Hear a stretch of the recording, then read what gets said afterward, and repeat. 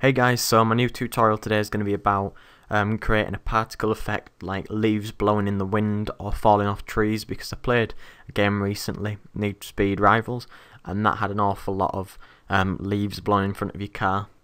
And as much as it was a bit OTT, it was a nice particle effect, and I thought I'd teach everybody how to sort of create something like this within Unity.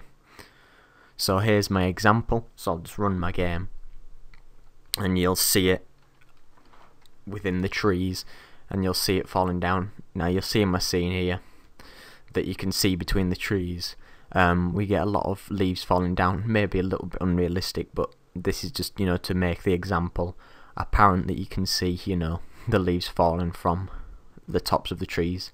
Okay, so I'll show you how I initially made it. So I've got my forest here, which is nothing crazy, just some trees and some bushes and stuff, and I just baked the lighting out a little bit. Now what I've done is I've got a selection of leaves that I've got.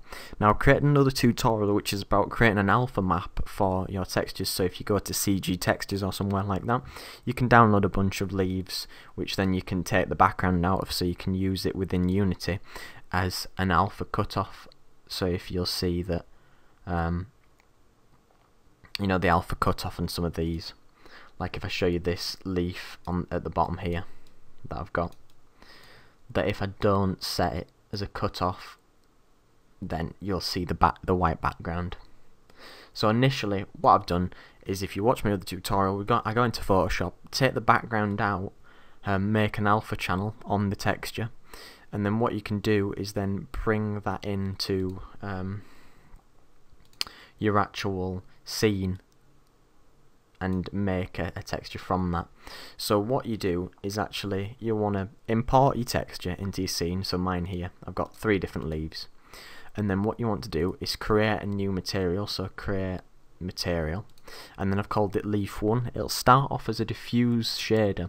You want to go down and create transparent, cutout, diffuse, and you want to make sure that you pretty much set your slider almost to the bottom, so you get rid of the white edging on your material. Like if I pull this back, you'll get the edging. If I take it away, we get the even leaf. Now then what we need to do is go to game object, create other, and then particle system. Now I've created this as a prefab, so I can make it in my scene, but you don't need to worry about that. What you do is you go down to your renderer section, and then what you can do is change your material to whatever you created. So leaf 1, so I added leaf 1 to my slot there, and I've just kept everything the same.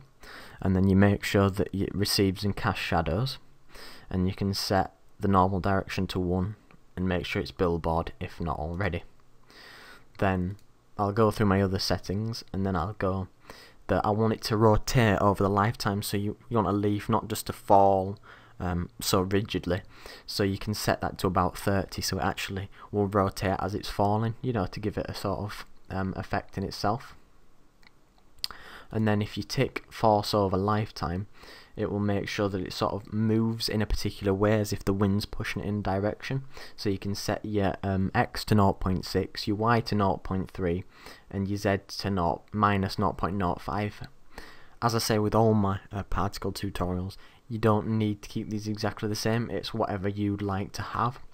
And then you want to check velocity over lifetime, which does a similar thing, and you can set that to minus 3.3, minus 0.6, and Z can be 1.1. You want to have shape enabled if not already. You want it to emit from a cone. The angle wants to be 90 degrees, the radius 5.75, and it can emit from a volume shell and tick random direction, because you want it to have a random sort of variation. Then on the emission you can have the rate about 10 and leave everything as standard. Then on your leaves you can have the duration around 10. Set the particle effect to looping. Make sure pre-warm's ticked. Make the start lifetime about 24. Start speed 1.4, start size depending on your leaves really. I've had mine at 0.7, but depending on the size of your texture and the size of the leaves you want. Then the start rotation -34, gravity multiplier 0.07, because you don't want the gravity to pull it down so fast, or you don't want the gravity to be so low that it rises up. You just want it a very low amount of gravity. Then you can have inherent velocity of 5.77. Make sure it plays on awake, and have the max particle set normally as 1,000. Obviously you can change this if you don't want so many. Now obviously, if you want to make this into a prefab, what you can do is right click, create prefab, and once you have your particle effect over at this side, you can just drag it into a prefab slot, whichever you've created, so you can then drag it in, into your scene as many times as you like. So, it's quite straightforward to get it. The hard part is just essentially making the alpha within Photoshop, then just importing it into Unity, and then just applying it to a material and creating the particle system. So again, you get that sort of nice look when you're within a sort of foresty area, that it looks like the leaves are actually falling off the trees that we've got in the scene. So as ever, thanks very much for watching, and if you like the tutorial, don't forget to like, comment and subscribe. Cheers.